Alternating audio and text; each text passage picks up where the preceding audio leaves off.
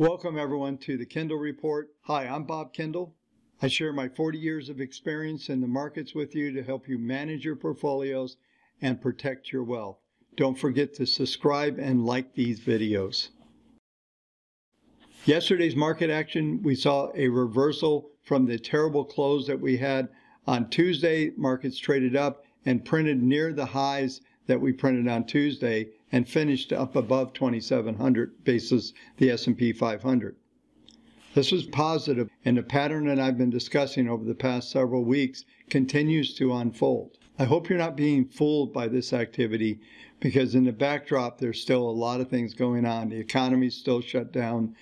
These companies aren't really selling anything. All we're seeing is the activity of machines and traders and cash flow piling back in the market. This money is going to come out as fast as it went in. The downside volatility still exists, and there's a lot of things that we don't know. In my opinion, this is day 8 of the crisis.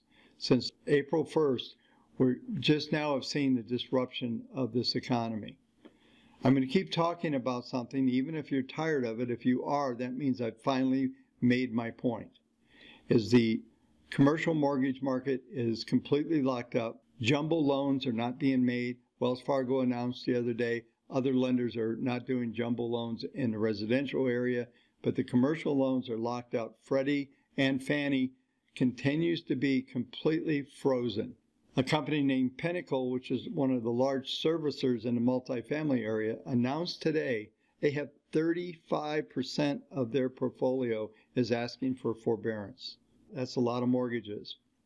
If you look at this and carry it one step further, what about all the states that aren't collecting tax money, all of the bonds and the companies, even though these companies have rallied, their stocks have rallied back substantially? Congratulations if you caught some of that rally, but that's not what it's about. Ultimately, there's going to have to be earnings. To a point, companies may get a pass on this period because they couldn't make money, but in the end, you got to make money. If we go back to reality, earnings matter, income matters, and ultimately, this will have to be reckoned with. Don't think for a second that there's not a lot of downside in this market yet. I've been talking about a pattern. I'll go through this in detail again, that we're really in this large consolidation. But make no mistake that there's plenty of volatility, and when this market turns, it's going to turn on a dime just like it started. Folks, whether it's a news story or something else, or just it gets overbought, it's getting pretty close to that point now. There's possibly one more day in the pattern. I'll break that down in the technical section here in a few minutes. But from a fundamental standpoint, there's still a lot to deal with. I talked to you last night about the black hole syndrome, where when you shut down the income, you can fill that income, but every day going forward, that income's being lost again. Companies are machines. They have to run, they have to produce, they have to do what they do, whether it's a service organization or whether it's manufacturing. When you stop the cash flow, you can't keep filling by adding cash because the cash just burns out again. There's no way this is going to work out for the long run. So just know that the fundamentals are actually getting worse in spite of the rally. I discussed last night how the stock market doesn't have the same levels of risk. I'll continue to suggest if you own some of the MBS funds and other types of bond or mortgage-oriented investments, and they're trading at all-time highs or around there, take profits, sit back, and continue to be in cash. Some of you maybe are starting to get this feeling of FOMO, the market's going to run away. Don't think that's going to happen. The technical patterns I'll go through here in a bit, and I've set you up going back a week ago talking about what the expectations are, and we're still within those expectations. Expect lots of volatility going forward. We're not out of the woods yet. The economy's still not running, and fundamentals are actually getting worse, not better. Nothing has been fixed. The equity markets, especially in 2020, that are driven by machines and algorithms, most of you need to understand that the type of action you're seeing in the markets, these are not investors. When you hear every talking head come on CNBC and all these shows, mutual fund guys, and every standard advisor talking about long-term investing. That's not what you're seeing, okay? There's no long-term investing. We traded about just under 6 billion shares today. None of those shares are long-term. This market turns over a massive amount of stock every day, and the turnover is going to continue, which means volatility is going to continue. So don't get too excited and too confident of what you're seeing. Let's take a look at the technicals and see how the last 2 days of the week are likely to unfold. Before we dig into the technicals, I just want to go to the WaveTech multivariant global equity strategy. It has actually turned positive on the year. It's up 1.79 after getting a buy signal last week. One of the things that I discussed the other day was that the small cap index had not moved in tandem with the other indices. That has now occurred. Is starting to see some catch up on the small cap. But this strategy continues to look real good. This is a 6-month look back. This is what it looks like year to date. The 60-40 is the blue line. That's down a little less than 10%. The S&P is down about 15, and this strategy is up just short of 2% right now. And this is the advantage of having an adaptive strategy versus the buy and hold or the 60-40. If you go back and I looked at the long-term chart, this thing just blows everything out of the water on a long-term basis because it's actually adjusting risk. It's not attempting to mitigate risk through diversification. It's using a algorithm that is basically a binary. It's on or off on 5 symbols. Most of the symbols are correlated at a reasonably high level, most of them at 0.9. 2 of them are closer to about point. We'll start with the futures chart tonight. The futures have had a pretty narrow range. They're slightly positive right now. You can see the surge that we had on Wednesday, and also notice that the 40 period moving average is coming into play. It's still down 0.56 on ppm3. That says there's only a 40% probability for it to be penetrated, and there's only a 30% probability for the futures to close above that line, which is 27.91.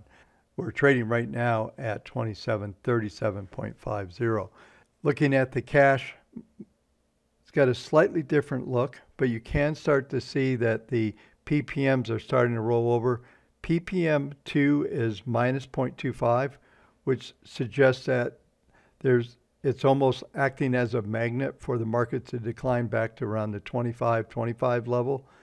On the upside, however, today we'll have some substantial resistance at 27.73, and the top end is 28.26. And this goes into the levels that I've been talking about for the past several sessions.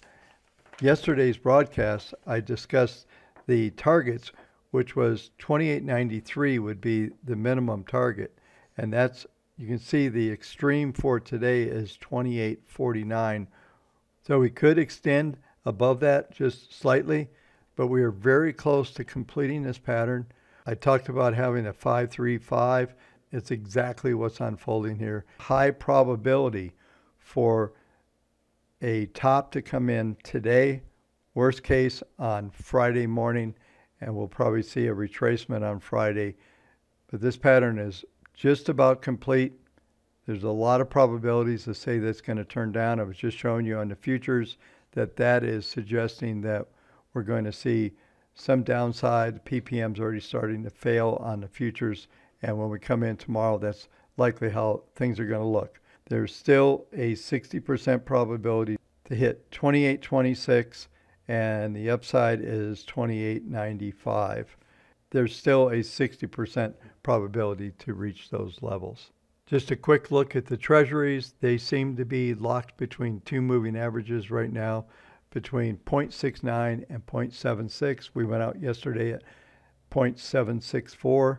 A break over 0.81 will start an acceleration and start us to move back toward the 0.95 to 1% level. This pattern is suggesting even much higher yield as we look forward. As I talk about the debt in detail in the opening comments, this is the place to watch for any kind of real disruption to start to happen if the Treasury market starts to fail and we see a lot of selling coming into Treasuries. The gold market is setting up a potentially bullish pattern that is likely to go back to 1713 to 1742. The critical level is 1651. We're currently trading down just slightly at 1683. We could see a few more days of consolidation. The one thing that I am noticing is that the PPMs are starting to get in what I call an unorthodox pattern. There's mixed, some negative, some positive, and this is usually means that there's more of a correction to come. But at close over 1713, we're going to re-challenge that 1740, 1750 level. The final market to cover tonight will be the crude oil market. This is the May crude. It's currently trading at $25.89. It's up 3.15%. Continue to see this market stay positive. I mentioned this probably a week ago, but I think as crude oil goes, this will propel the equity markets forward as well. As long as we keep a positive tone here, we're likely to see equities move higher. If this pattern breaks down below the 2360 level, then that's going to spell trouble. We'll probably fall into the pattern that I was discussing in the S&P. This will complete the broadcast. Thanks again for watching. We'll talk to you tomorrow night.